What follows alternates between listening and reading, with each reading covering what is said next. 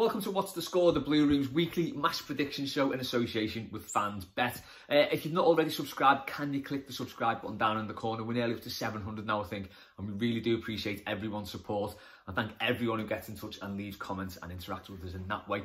If you'd like to interact a little bit further in the show and you want to send us your match predictions, you just need a 10-15 second video of what you think the score will be in the weekend's upcoming game. Give me a shout on Twitter, send me a direct message at LesRobert77 and we'll try and get that sorted out. This week's show, we're going to split it into 3 parts. We're going to look at the head-to-head between the two teams, take a quick look at the referees before we finally get into our match predictions. So let's kick off with Everton v Man United head-to-head.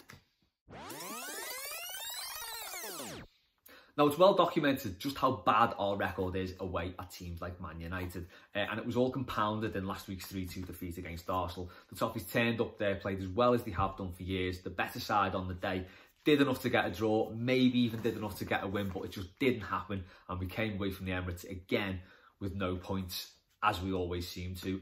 But in these games at home against the likes of Arsenal and Man United, we generally do turn up and we do get some good results. So, like this season against Arsenal, we drew 0-0.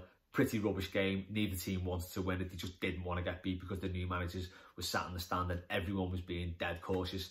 Last season, we beat them 1-0. Could have been about 4 or 5. Season before that, we beat them 2-1. And if we look at our record against Man United, over the last 10, we've won 5, drawn 2 and lost 3. So that's not a bad return at all. Obviously, culminating in that wonderful 4-0 win in the springtime sun at Goodison last season. Anything near that this season, I'm sure we would all welcome, but I think it's going to be a little bit tougher this season because the pressure's on the Toffees in this one. We've got to win this to keep up with the chasing pack for Europe. Currently, Everton sit 11th on 36 points. That's just 5 points behind Man United in 5th. So if we win this, we go to within 2 points. But if we get beat, we can pretty much say Man United are out of sight of Everton because they will then be 8 points clear. And I can't see us making that back up. Last 5, Man United have won 2, drawn 1 and lost 2. Obviously, the 2 wins in that run of form were the win against Chelsea away, the 2-0 win there, and the 3-0 win at home to Watford. They've just beaten Bruges in the Europa League, leathered them at Old Trafford last night, albeit Bruges were down to 10 men. Everton's last 5's obviously lost 1, drawn 2 and won 2. In that run, though, there was that Arsenal game I've just mentioned where we can say we were pretty unlucky to come away with no points there, and that ridiculous Newcastle game, which should have been chalked up as a win, but wasn't because we hit the self-destruct button. As I said, this is a bit of a must-win, this game, if we want to keep up with the chasing pack in Europe. It's all on Everton, and we just don't want them to flap it at this point like they normally do. In these games, fine margins often count, and it can often come down to the referee. So, who's in charge of this one?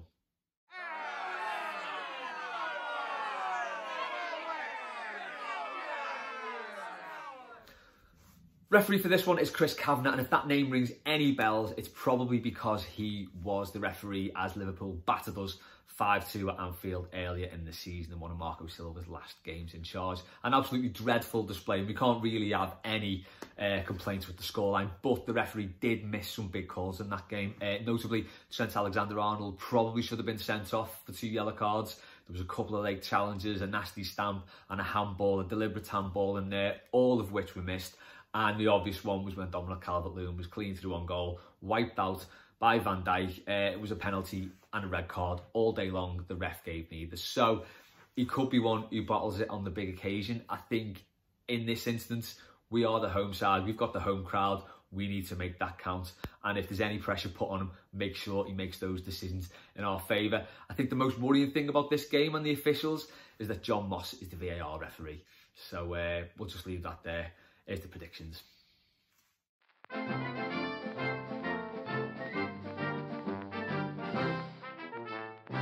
So, prediction time. I caught up with Dave Downey and Adam Sutton to see what they thought the score would be at the weekend. Here's what they said. Everton take on Manchester United at Goodison Park on Sunday afternoon in a pivotal game for the Blues' hopes of getting into Europe this season. United stand 5 points ahead of us in 5th place in the Premier League. A win will put us just 2 points behind them, and no doubt we'll overtake several other teams between us and them, with us occupying 11th place. I think it's a really difficult game, this one. I think United have finally found some harmony within their ranks. They come away from a really impressive 2-0 win away at Chelsea recently. They seem to be gathering in some sort of momentum, and that's going to be difficult to stop for us. I think they've got players that can hurt us. But nonetheless, I think we were unlucky against Arsenal in general. We probably should have come away from a point with that, given the chances we had. 17 attempts on goal as well. I think we'll continue that rich attacking football that we want to see so much at Goodison. I'm going for a 2-0 win for Everton. Richarlison to open the scoring. So after a very disappointing loss at the Emirates, Everton have a chance to bounce back against Manchester United this Sunday.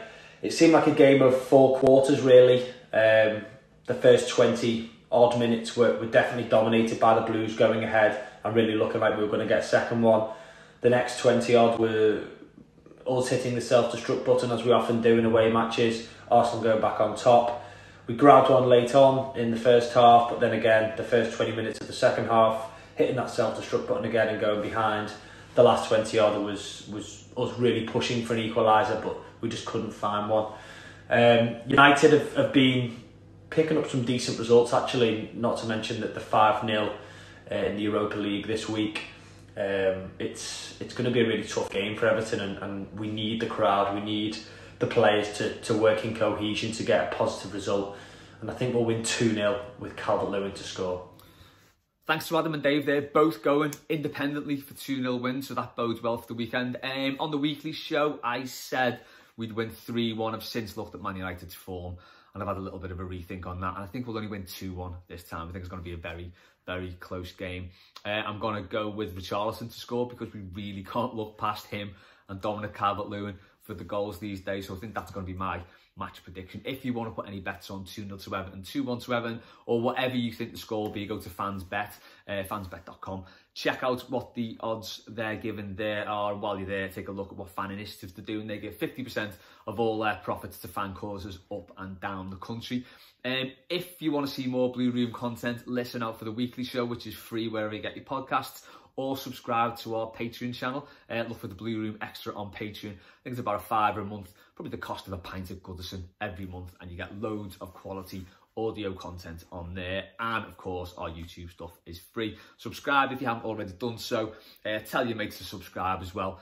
Thanks for watching. Have a great weekend. Up the Toffees.